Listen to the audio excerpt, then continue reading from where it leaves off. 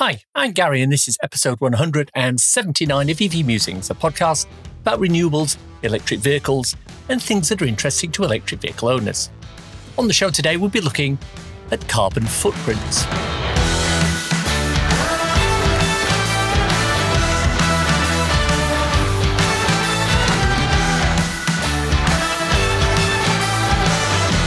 This season of the podcast is sponsored by ZapMap, the free-to-download app that helps EV drivers search, plan, and pay for their charging.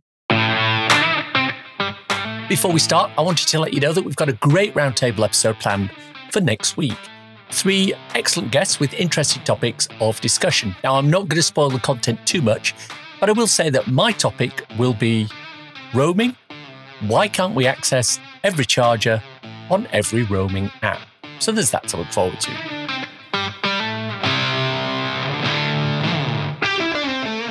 Our main topic of discussion today is carbon footprints, but not quite in the way you might think.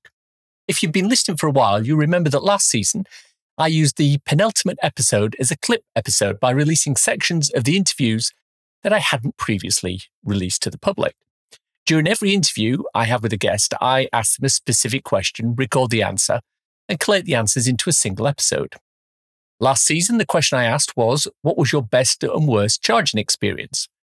That episode, number 159, had some excellent responses, including Tom Cheesewright, who uses his laptop and a USB cable to start and stop charging on his homemade EV. Neil Riddle, who had to go searching for a charge post when a contractor had hidden it underneath plastic. And Jill Knoll, who left her EV charging longer than she wanted and ended up getting something of an irate letter from a fellow EV driver. So go and check that episode out, link in the show notes. Now, this season, I went a little bit deeper. I asked participants 2 questions. The first one was a little palate cleanser of a question and related to what keeps you awake at night from a renewables and climate point of view. Unfortunately, that question appears to have brought out the doom and gloom amongst many guests, with some of them seeing things as an existential threat. Hydrogen, and is hydrogen a thing? Will it be needed? Is there a place for it in transport? And I feel like there's a lot of time and effort being wasted in arguing and debating. Actually, it would be a lot better if that time and energy was spent thinking about where is it most useful to use hydrogen and then going after those opportunities. Honestly, I can't think about it before I go to bed. When I do, I can't. It's just, you look at, I don't know how anybody can sleep if you think about it. Sort of the flooding and then the heat waves. I mean, last year I think was a real eye-opener to people. Like, last year was the hottest summer on record. It will also probably be the coldest one that we'll have from here on in, and that's going to be the pattern. Oh God, I'm similar to James. I try not to think about it before bed, and sometimes that means I have to distract myself by playing the Xbox for a few extra hours just to get it out of my head. And at least that's what I tell my wife. Right, right now, I think my stress point, shall we say, is the blatant stuff coming out of the fossil fuel companies, the Shells and the BPs of this world, who are just blatantly saying they are going to roll back their environmental and renewable stuff because it's not profitable enough. Yeah, which is just not good enough as far that's as unconscionable, really, isn't it? So I think I'm probably not unique in my first thoughts to this, in that for me, it's really about how important this is to decision makers across the globe. So I think sometimes sustainability can be a nice to have, and I think one of the things that for me is front of mind is that it can't be. It needs to be a hygiene factor. It needs to be front of everyone's thinking to really elicit change and make sure it gets the focus and direction that's needed. And actually, when you set up the tension of the potential economic cost of not making change versus the short-term profit gain for a country potentially of doing something else, it's really important we call out where sustainability and climate action isn't getting the focus that's needed. The thing that keeps me awake at night is the fear that we're already too late. I still struggle with getting over the heat wave last summer. I was talking to somebody about this just the other day.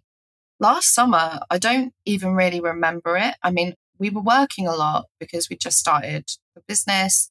We were in the car for the aircon benefits as much as traveling around to sites and getting inspections done. But on every sunny day that I had free time, I wasn't out enjoying the sunshine. I was laying in bed with the fan on, with the curtains drawn, desperately trying to stay cool, and worrying about my nieces and nephews and their future. And also, really having to question whether or not this is the kind of world that I want to bring my own children into. So I don't have any children right now. And it's something that I would like. But when I think about, the reality of where the planet is there going to be a planet for my future children, grandchildren to actually enjoy? That I wish I could move faster. The bits that keep me awake are we're just not doing enough quickly enough. And when I've got my children who look at life through very rose-tinted glasses and very simplistically, I just feel we are not doing enough collectively around the globe. Anything, we're just not doing enough. A specific answer, a specific thing that keeps me awake at night from an environmental point of view is a conversation that I heard at a dinner table about a year ago between my boss, Dan Caesar, and a chap called Peter Van Voorst, who's a Dutch entrepreneur. He's the founder of a company called Schoon, which is sort of like Airbnb for batteries, in which they were discussing moving to houses on top of hills in the next decade. And that really slammed home the reality of the situation. When you hear people much cleverer than yourself talking about getting above sea level in the next few years, it really does drive the message home that this is real and it's upon us. You heard Claire Miller, James Court, Warren Phillips, Alexandra H.C. Borgnes, Kate Tyrrell, Lorna McAteer, and Jack Scarlett in that little montage. And we'll be hearing more from them in a short while. Now, I segued on quickly from that to the follow-up question, which is, what changes are you personally making over and above an electric car with you and or your family to help reduce the planet's carbon footprint? So, as usual, I'll start. Now, I've had an EV for over 4 years now. As with many people, the EV put me on a path towards researching and understanding other aspects of energy production and reduction. Now, as a result, I installed solar panels, a home storage battery, and a heat pump. I'm pretty much 100% gas-free in my house, and I'm using, on average, 1,000 kilowatt hours less energy per month in my house than I was prior to installing the tech. That's equating to reduced bills, although the hike in prices due to the energy crisis has reduced that somewhat. But in fact, if I was paying the same per kilowatt hour now as I was last year, my bills would be substantially lower, approximately £70 a month lower. And that's on a tariff where I was only paying £70 a month on a direct debit. Now, on top of that, I don't eat meat. I haven't taken a flight since 2008.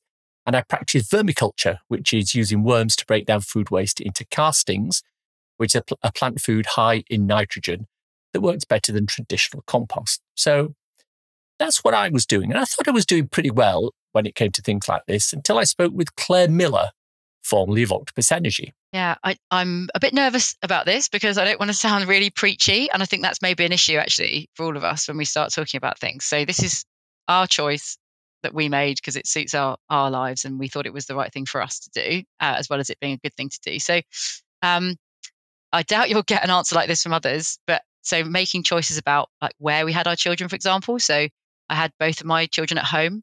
There's a carbon footprint associated with having a baby in hospital. There's a lot of waste and single-use products that goes into it. There are other reasons as well, but like having a baby at home is really low impact. Breastfeeding. So if you can, you've got the right support, and if you can make it work, it's a really good thing to do for the environment because making formula is incredibly water and energy intense.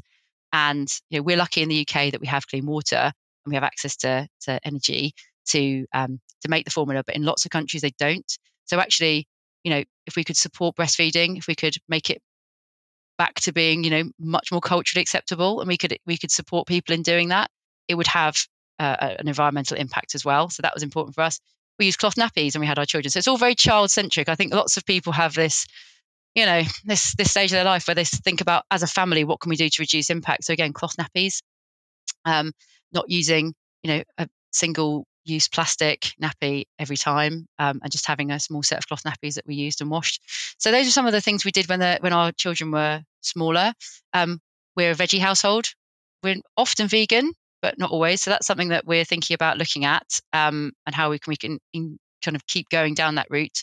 And I think the main one is actually, we're very open in our family about what we're using and why we're using it and what we're doing as part of the broader kind of use of energy. But you probably would expect that. So, I have vehicle to grid systems running in my home. So the children have understood from a very young age where the energy is coming from, why we're doing it, what does it mean? So I guess maybe educating the next generation, which also sounds very kind of, very obvious, but it's really important we talk to children about not just don't turn that light on. It's, hey, do you know where the energy is coming from? Do we really need to use that now? Could we do something different?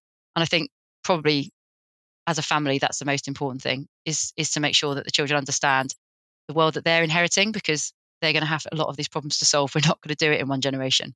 I also chatted with Warren Phillips, chairman of EVA England. So I'm well known for this stuff. Actually, I came into EVs the other way around. For me, electric car wasn't the first thing. So, obvious ones are, renewable tariffs and going to a renewable supplier. That's the easy one. Mm-hmm. But so in our house, we've taken 1970s average UK house, 1970 semi-detached house. We have solar panels. We have a Tesla Powerwall. We have an air source heat pump. We have triple glazing. We have cavity wall insulation and solid insulation on some of the walls. We have cut down our water use. We have cut down our waste with composting and being very careful about what we do. Meat is high on our agenda for this year. We stopped flying, so only flights where there was no other option. And that has meant little holidaying for us. I think we had a flight last year, went to Barcelona, which was like a real treat for us. We were talking about one this year, but I don't think we're even going to have a flight this year. I think we're now driving across to France if we do that trip. So everything is about reducing our impact on the planet.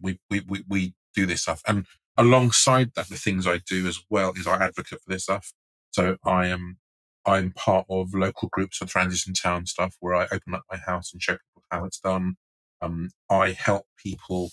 People come to me now. I had an email just now saying, I need some help with this. Someone's commented this stuff on my solar panels. Can you help me?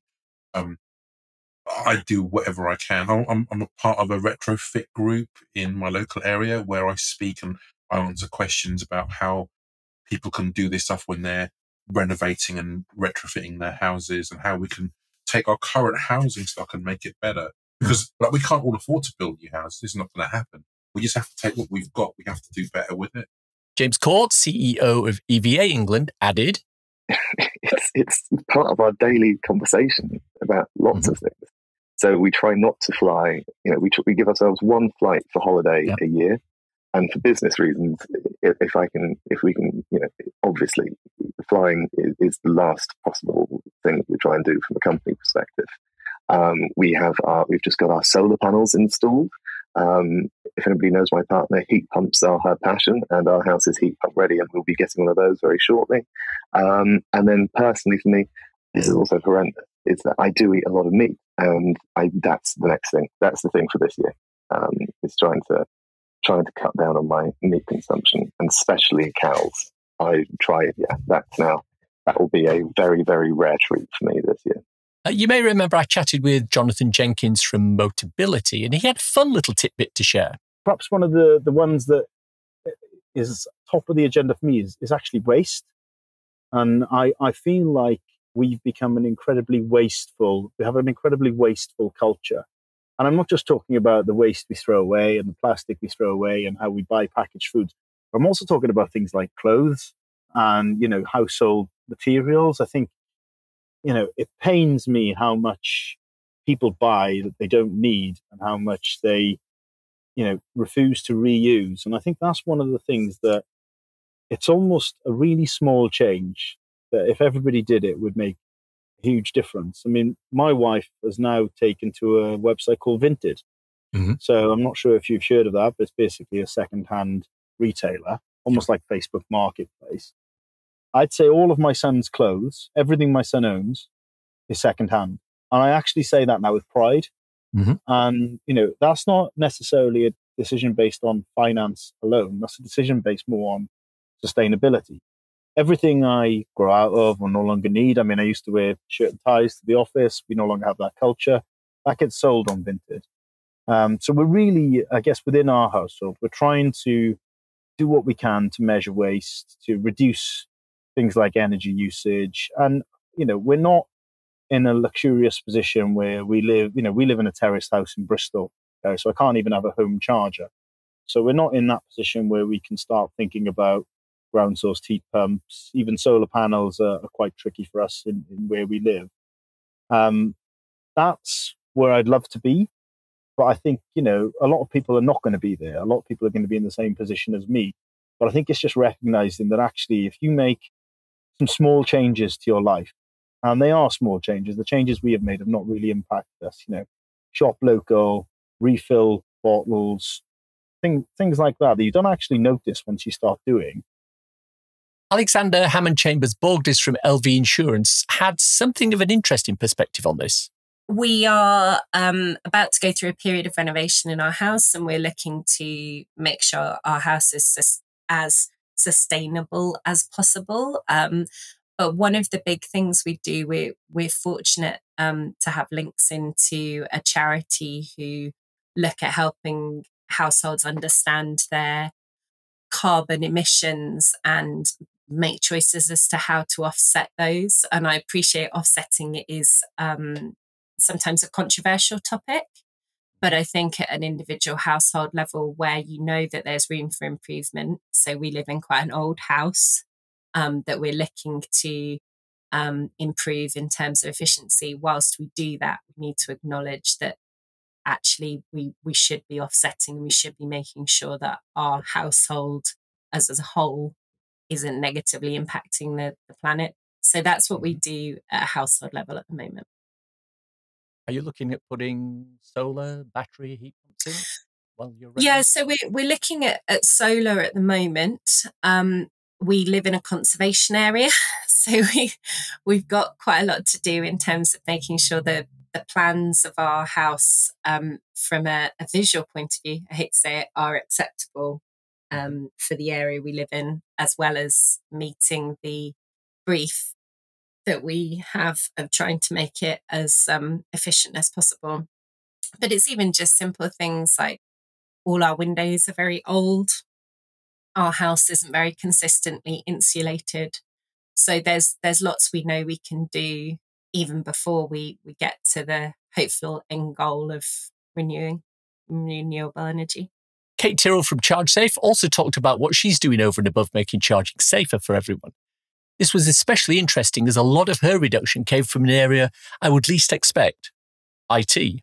Yeah, so I mean, like my life really is my business at the moment. Personally, the only thing that I really do for myself anymore is my beauty regime, so my skincare and makeup. I've switched out to more sustainable supplied brands. I use like a flannel instead of disposable cotton pads.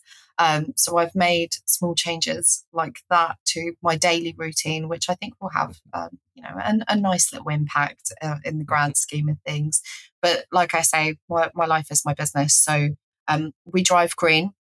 Anybody who works for or with us is either supplied with an electric vehicle or we supplement their own electric vehicle.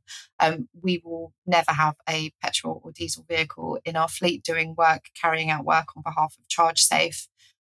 Our servers that we've selected are green. James has done his research into that and he can back that up with his facts. We use sustainable suppliers. So for things like our merchandise, we've been very, very careful not to have a detrimental impact on the environment by making sure that it's recycled materials, that the businesses themselves have a good ESG policy. We are using public transport more. So today, James and I have a meeting in London this afternoon, and we will be catching the train instead of driving the vehicle, which is great. And I think just in general with my family and my life, I am constantly having the conversation as to why they should go electric and not be driving a diesel vehicle. And I'm desperately trying to encourage my brother-in-law to change all of his electrician's vans out for electric vans. And I think it's just those small daily conversations that we have that will eventually impact better things. And actually, two of my best friends, by the way, Penny and Caprice, love them, have gone electric, which is insane. So these are girls that I've known from high school. One's driving an EV6. The other one has gone for a mini electric. And I'm so proud of them because they've really shown, like, normal people can go electric too. It doesn't have to put you out of pocket. They've found ways to go electric, and they've done that for their families. Lorna McAteer from National Grid talked about some of the things she's doing. We're trying to do things in the simple way that you can. So we've got all the water butts. We grow our own vegetables where we can. We're doing what we can with walking more. Although the kids still try and say, Mom, can you take me to school? But it's making sure we walk a lot more and actually use the vehicle less where we can. So the challenges I have personally, I have an exceptionally old house. And each time I go to do something new to it, it's can I do it in a more sustainable way? If I'm changing those windows, can I do it more environmentally friendly? Have I got the space to do any kind of air pumps or not? I already know my roof isn't strong enough to be able to put solar panels on. So what else can I do? So we do things as simply as possible by reducing as much as we can. So recycle bins are always there. We do an awful lot of crafting in our house because we reuse everything that we can. And we just do things in the simple way that we can and try not to overcomplicate it. That way it just becomes part of your normal daily routine. And a week or two back, we had Jack Scarlett on the show from the Fully Charged show. Here's what he told me. That's a really good question. And again, I think my answer was quite London-centric. I come from a fairly antisocial city where people keep themselves to themselves. And that's not reflective of wider society necessarily. But, this climate change crisis is upon us. We are witnessing freak weather events globally. They're in the news every week. So I don't know how much more real it has to get before people wake up to the reality of the situation. And I'm beginning to wonder if there is no level, until people are literally swimming to their kettle in the morning to make a cup of tea, they're not going to really appreciate the gravity of the situation until it very personally affects them. The quick and easy things that you can do that I'm trying to do are centered around just being less of a consumer. I had a real weakness for bottled water for a long time. I'm an Evian man, Gary, and that's who I am. But I've since bought a reusable, refillable, lovely metal water bottle, which you've probably seen in the background of many a Fully Charged video, and which I carry with me everywhere, because every little helps. Now, ironically, every time we go overseas for a shoot, I leave that bottle in an airport and have to buy a new one. So the extent to which I'm actually making the world a better place by doing that is up for debate, but I am trying. Likewise, I'm trying to do more vintage shopping. I'm trying to buy more used clothes, which is always something that I've been interested in doing. And I live in Hackney, so there's plenty of cool and trendy places to do so. So that's an entirely achievable one. And then beyond the car, I suppose the other thing is avoiding driving as much as possible. And this is not necessarily a climate change motivated choice. It is simply a fact that cycling is a far preferable method of getting around London. So we've got a couple of themes emerging there, I think you'll agree. Vintage and recycled clothes seem to be fairly popular.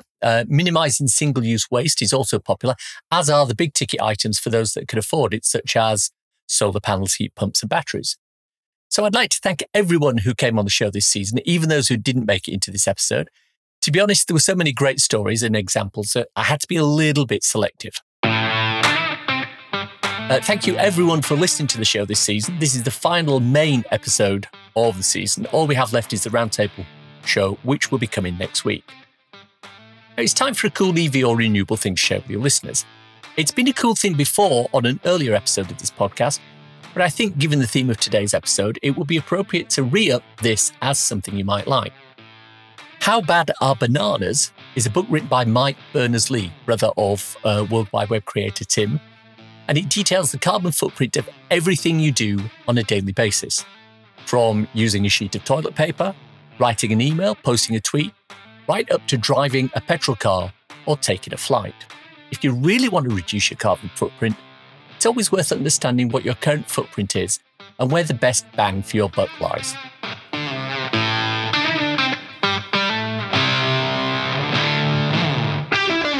A few years ago, ZapMap heard a message coming loud and clear from EV drivers across the country.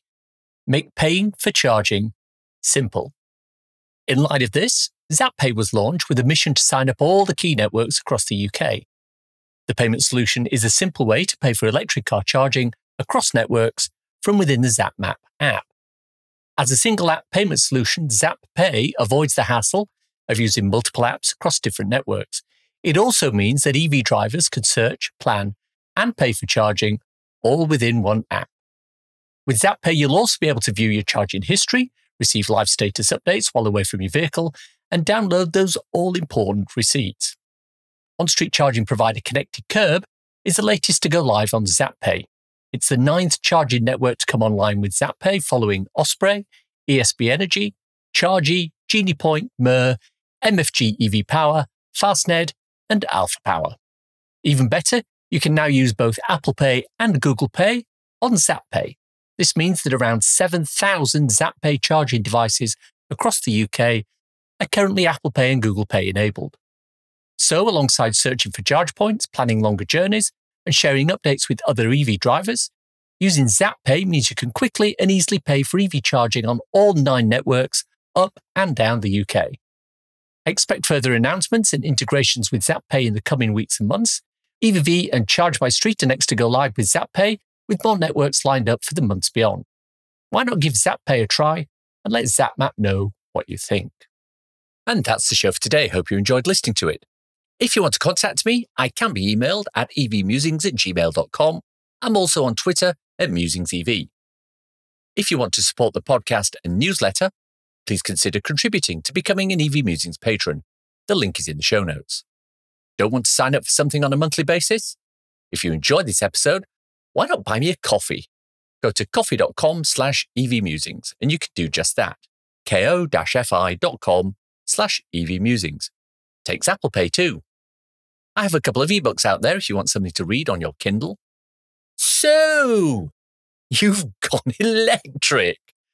Is available on Amazon worldwide for the measly sum of 99p or equivalent, and it's a great little introduction to living with an electric car. So, you've gone renewable. It is also available on Amazon for the same 99p, and it covers installing solar panels, a storage battery, and a heat pump. Why not check them out? Links for everything we've talked about in the podcast today are in the description. If you enjoyed this podcast, please subscribe. It's available on iTunes or wherever you get your podcasts. Please leave a review as it helps raise visibility and extend our reach in search engines. If you've reached this part of the podcast and are still listening, thank you. Why not let me know you've got to this point by tweeting me at MusingsEV with the words, carbon footprints all over the place. Hashtag if you know, nothing else. Thanks as always to my co-founder Simon. You know, he found an old lamp the other day and rubbed it. Out popped a genie and granted him 3 wishes. Simon looked back over all the videos of him scooting along some road or path on his electric unicycle, and he knew immediately what he wanted. He turned to the genie and he said, I have one wish only. I wish I could move faster. Thanks for listening. Bye-bye.